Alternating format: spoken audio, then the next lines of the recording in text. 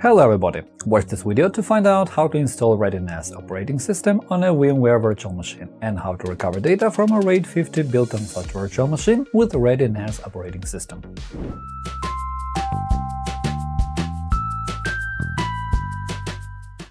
ReadyNAS is an operating system used for Netgear network storage devices, which offers a wide range of features to manage and protect your data.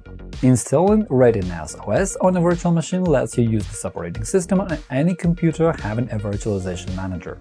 This is very convenient for testing, debugging, and getting acquainted with this operating system. Also, a ReadyNAS virtual machine can be used as a form of backup to preserve important data which can be restored easily if the ReadyNAS physical device fails. In today's video, I'll give you a detailed coverage of how to install this operating system on a virtual machine and how to configure it properly. In the end, I'll show you how to recover data from a RAID system built on this virtual machine with the example of a RAID 50. For installation, you need to download a virtual disk image containing ReadyNAS, and I'll put the link below this video.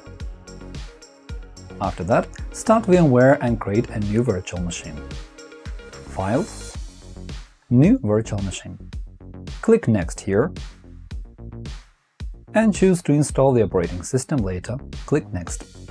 When selecting a guest operating system, choose a 64-bit Linux distribution and click Next. Give a name to this virtual machine and specify its location. Click Next and continue. Leave the number of processors as it is and make sure that your machine has at least 512 MB.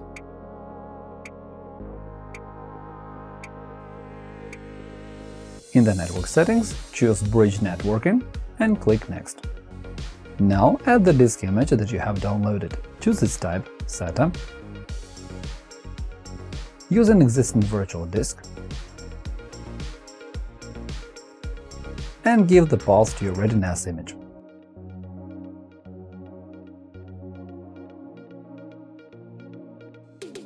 Open Next and keep existing format. Review all the settings and click Finish.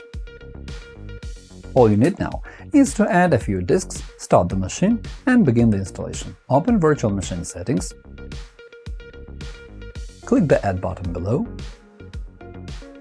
Hard disk, SATA, create a new virtual hard disk. Or, if you need to add physical disks, choose the corresponding option below. Give the disk size, choose to store it as a single file, and click Next. Choose the destination folder if necessary, and click Finish.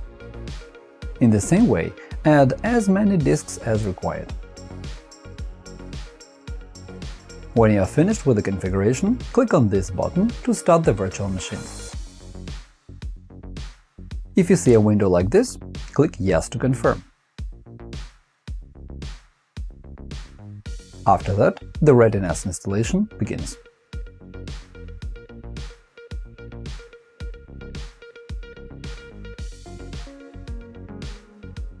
At this stage, you can see your device in the Radar app. As you can see, the installation is underway. If it's successful, you will see the version of the operating system installed and the device name.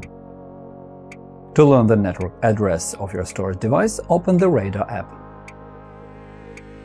You can see that its status has changed. Open any browser and type the IP address of your device into the address bar. Otherwise, click on the Setup button in the Radar app.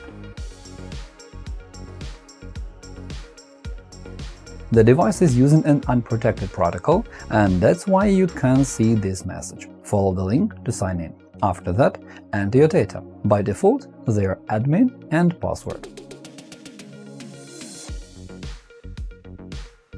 It unlocks access to the management panel, and you will see the welcome screen. Click Next.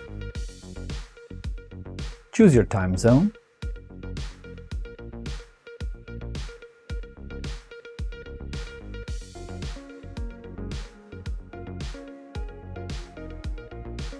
set a new administrator password,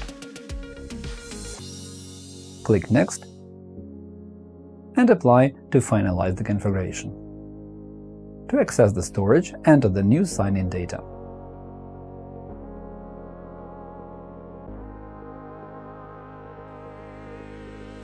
That's all.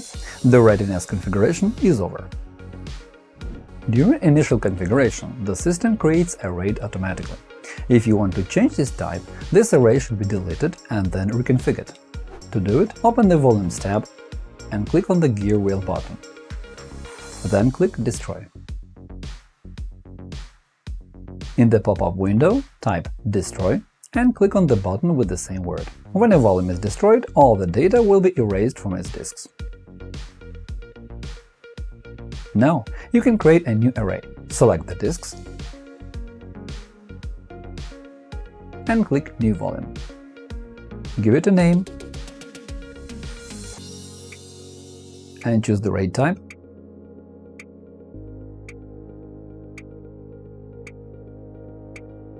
Then click Next and Create. It starts the process of building the array and resyncing the disks within it. When it's complete, you'll be able to upload data to the shared folder.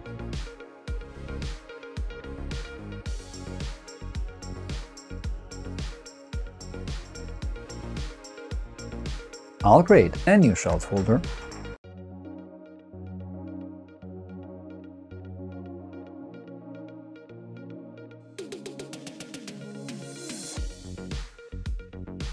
Use the File Explorer to access the network and open the storage.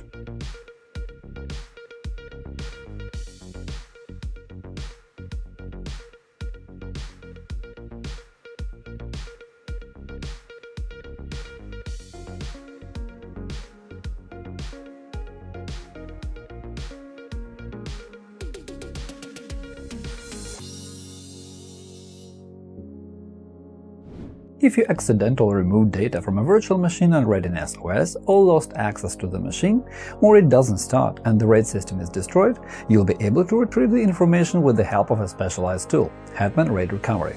This program supports all popular RAID types and most file systems. It also supports data recovery from virtual machines.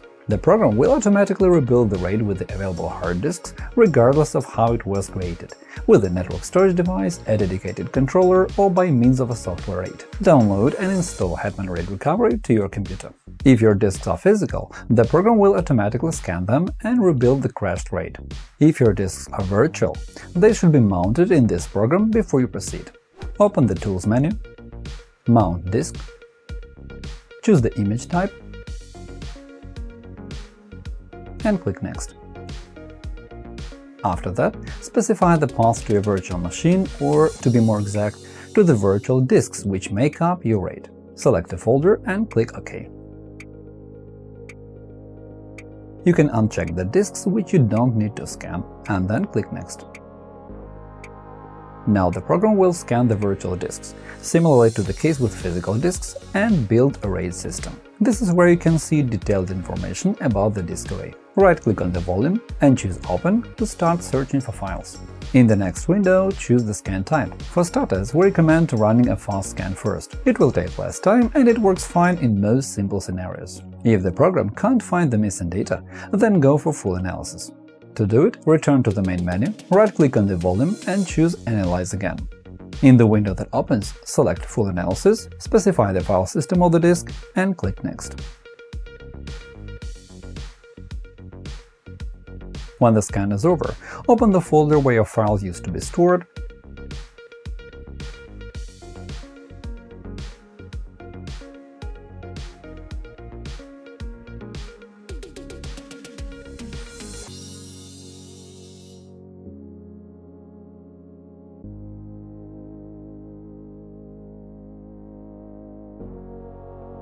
select the ones you want to recover and hit the Recovery button.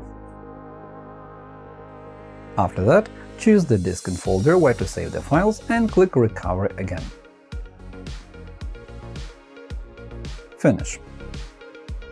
In the end, you will find the recovered files in the folder you have chosen. To quickly find a specific file, there is a Search by Name feature.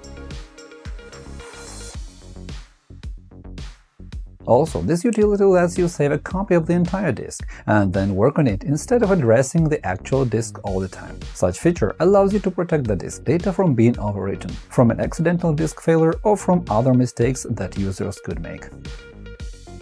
It should be noted that recovering data from a RAID can take up quite a lot of time, especially if the array was damaged. Also, 100% recovery cannot be guaranteed. However, using Hetman RAID Recovery can considerably improve your chances for successful restoration of your files. To sum up, we can say that creating a virtual machine with ReadyNAS operating system and recovering data from a RAID based on ReadyNAS could become necessary in various situations related to loss of data, hardware failures, or when you need to test and use this operating system. Regardless of your reasons, it is always important to know how to restore critical data with specialized tools like Hetman RAID Recovery. We hope that you find this video useful, and it will help you both with installing ReadyNAS OS on a virtual machine and with recovering any lost data. And that is all for now. Remember to click the like button and subscribe to our channel. Leave comments to ask questions and share your opinion. Thank you for watching, and good luck!